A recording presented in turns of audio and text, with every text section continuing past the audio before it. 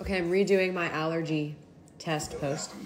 If you've never gotten an allergy panel before, they put 3 panels on your back, protect it. You're not supposed to get it wet. You're not supposed to sweat. You leave it on for 48 hours, and then you get your results the following day. So 72 hours, you can't like get it submerged in water or sweat, which is annoying because I want to go to hot yoga right now, but I can wait. And as soon as I left, 31 was itchy, and I was like, this is going to be a long 3 days. And then it got better. Like I have no idea if I'm going to find out any information from this. Given my history, I probably won't.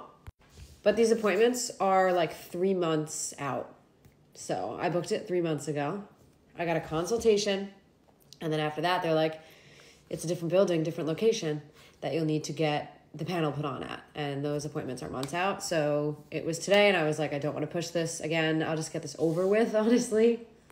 So if anyone has had experience with the panel test with rash symptoms specifically, please let me know. Because when I saw an allergist 3 months ago for the first time, he's like, I don't think that rash is contact dermatitis.